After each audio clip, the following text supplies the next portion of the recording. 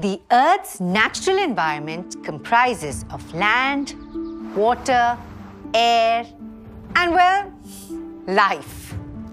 And they have specific names like the lithosphere, hydrosphere, atmosphere, and biosphere.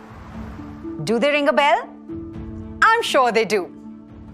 So let's revise the 4 domains of the Earth. Here exists an invisible domain which we can't see, but maybe we can feel. This region, which contains gases and vapors, including the very precious oxygen that we need to live and breathe. This is the atmosphere. Atmos in Greek means vapor. Atmosphere is the gaseous layer of air that surrounds the Earth.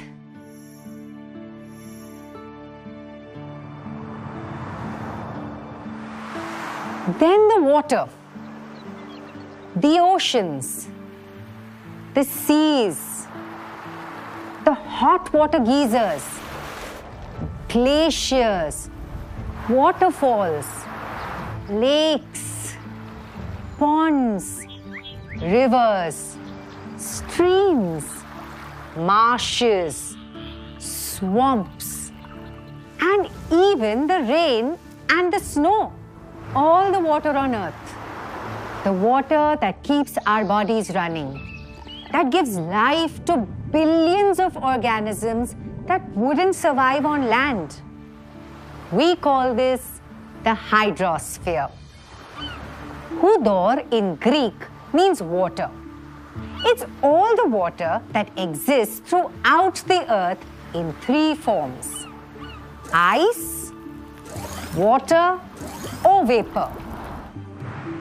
And then the land, all the high rises and the quaint little meadows, the highest of mountains and the grandest of canyons. Everything resting on the soil that gives food to the plants, which in turn gives us our food. We call this the lithosphere. Lithos in Greek means stone. It is the solid portion of the Earth on which we live.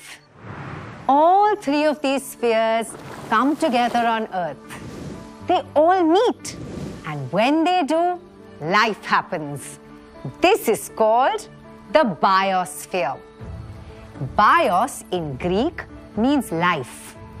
It is the zone where the lithosphere, atmosphere, and hydrosphere interact, which contains all the living creatures on the Earth. These are the domains of the Earth. They come together to form a very harmonious living space that we share with all the other organisms on Earth and constitutes the natural environment.